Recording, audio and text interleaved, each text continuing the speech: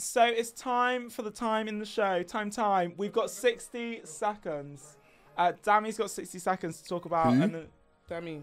Dami's you. To talk about an emerging designer or creative that you've been loving in 60 seconds. On the dot, on the clock, go. Wait. I'm not even ready. Let me be so real. I'm not ready. Okay, cool. Who is it? So there's an artist called Marcus Alvarado. I have to say it like that because he comes from Puerto Rico. Yeah. And also, the type of artist he is, he's someone that's going through his own spiritual journey, and he expresses that through his art. A lot of people, not just within the art space, but also athletes, musicians, different people have bought his artwork and have also bought his pieces as well, like his clothing line, because he's also got one called MBM, and it pretty much depicts the spiritual journey that he goes through. What kind of colours is he?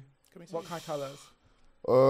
In terms of his palette, he uses very bright colours. That's what I'll say. It's almost like psychedelic in the way that he depicts the images that he's going for. Kind of sounds like this guy's on mushrooms. This guy's on He could be, like, honestly. I like you him. don't even need really mushrooms. I swear you can just look at his artwork and just get high off that. That's what I'm saying. Yeah. I'm getting high off the description. That's what I'm like. He must have been on something else when he's creating this art. Same in 60 seconds. Do you know what? I don't know if that was 60 seconds. It was a bit longer, but I just felt bad. It was like 60 seconds and 30. I can give you guys a quick look at one of his works. So, wow, okay, he's definitely on mushrooms. We love it. Do you get what I'm saying? Yeah. Gets lit. This man's got real. Like, there's grids, there's greens, and reds, one thing, there is a lot blues. of colour, and I feel like one thing about his artwork is definitely depictive of, like, you know, like how we really feel as human beings.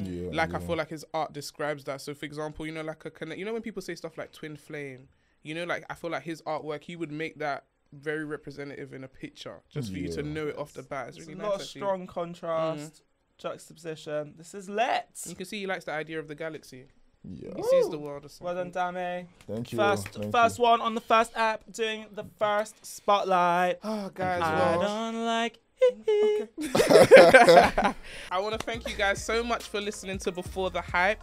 If you've enjoyed the show, make sure you guys stay in contact with us, comment, subscribe, hit the notification button, and let us know what other platforms you're listening from. I know this is not the only place you want to see us, so yeah, get involved with us on those socials at Before the Hype Show. YouTube, Spotify. We want to know what you're thinking. Are you a spray on gene kind of person? Tell me about it. Because tell us. I'm not living this one down, innit?